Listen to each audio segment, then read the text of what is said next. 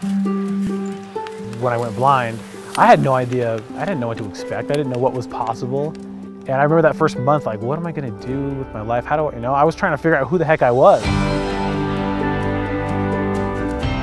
The inclusion of sport and the opportunity for sport for any person with a disability is astronomical. For all the blind and visually impaired individuals out there, our job is to learn how to be resilient and find our own greatness, because all of us have different potentials, but we all have the same ability to reach our potential. You don't need vision to be a visionary. You have to think positive.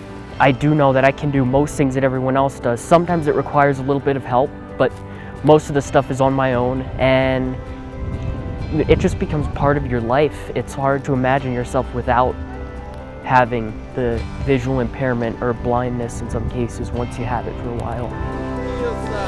Feeling the wind, feeling how my board cars through the snow and the sound that it makes and getting feedback from that, the incline of the slope.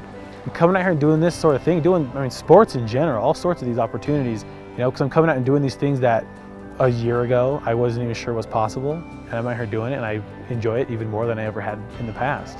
So it makes me feel even more normal.